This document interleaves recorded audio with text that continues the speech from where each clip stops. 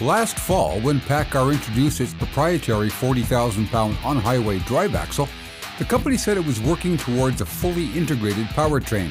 They had the MX engine and the Paccar axle. The piece that was yet to come was the transmission. In late August of 2017, Paccar unveiled the final piece of its powertrain strategy, the Paccar automated transmission.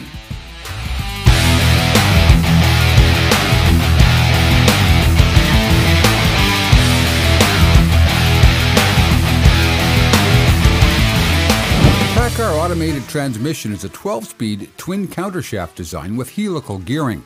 It was developed by the joint venture of Eaton Cummins Automated Transmission Technologies. Paccar programmed it for optimized performance with its MX-13 engine and the drive axles it released last year.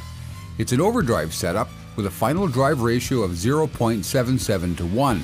11th gear is direct.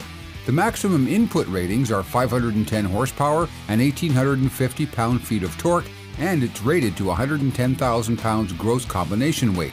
It's also the lightest automated transmission on the market, weighing in at just 657 pounds. I'll tell you a bit more about the transmission as we go along, but first let's get aboard and give it a low-speed shakedown. Drivers will know this is where some automated transmissions fall down. We're just pulling out of the technical center here in Renton, just driving through the parking lot. Of course, this is low-speed operation. This is where a lot of the automated transmissions run into some difficulty. Trying to manage nice, smooth, low-speed shifting.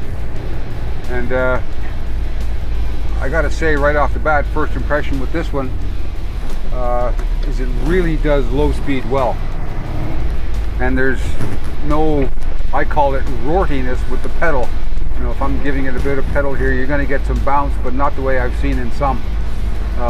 This is really, really sweet at low speed.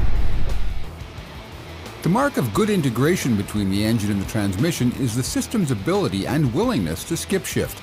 There's fuel savings in not using every gear while upshifting. This transmission skip shifted every time it could.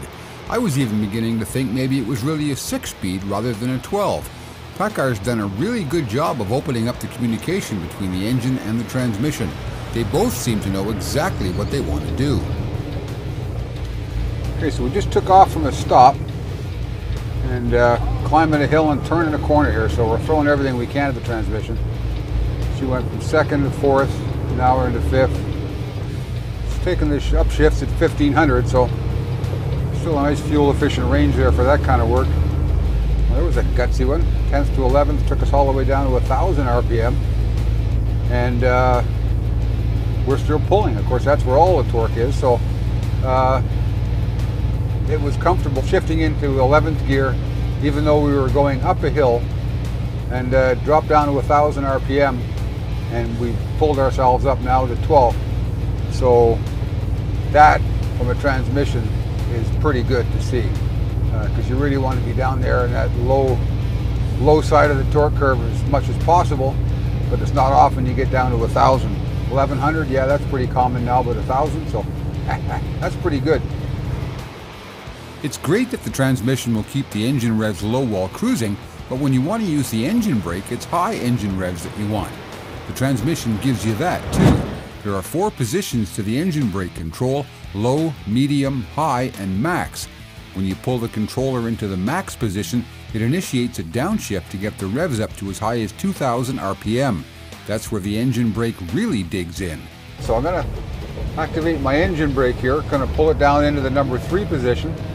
This also has a max position. When you dump it into max, it pushes the RPM way up and will initiate a downshift. There we go. There's overspeed protection baked into the programming that will automatically upshift to protect the engine if the revs get too high. And speaking of features, the Paccar automated transmission also has creep mode for really low speed operation and urge to move, which gently engages the clutch when you take your foot off the brake pedal.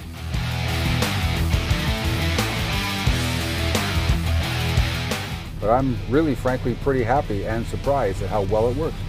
The transmission is doing exactly what it's supposed to do. It's nice and smooth driving. It skip shifts whenever it can, which is a good thing for fuel efficiency. It manages gear selection and road speed really well. A couple of times when I got up a little bit high in the gear, but that's, you're going to get that. A lot of opportunities to downshift right down to 1,000, and the transmission took advantage of every one of them. Like I said, that's really where the low RPM is and where you want it to run. So for a brand new gearbox, I think this thing's got a heck of a future. So that's our first look at the brand new 12-speed Paccar automated transmission. It's a brand new design from the Eaton Cummins Automated Transmission Technologies joint venture, and at this point it's exclusive to Paccar. For the Ultimate Test Drive, I'm equipment editor Jim Park. Drive safe and keep those revs down.